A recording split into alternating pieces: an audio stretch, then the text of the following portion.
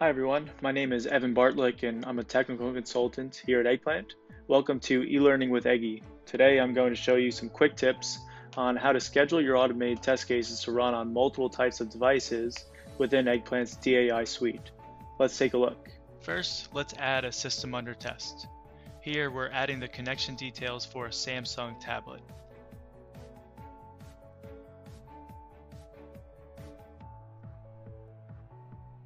This is our scheduler, and you'll see that it's very customizable.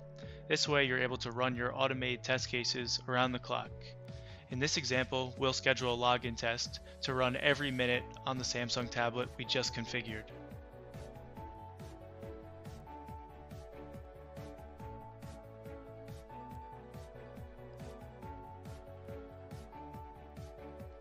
Next, we can schedule that same exact test case, but on another system under test, in this example, Windows 10 VM. This is how you're going to diagnose potential defects within your application that may be device or OS specific.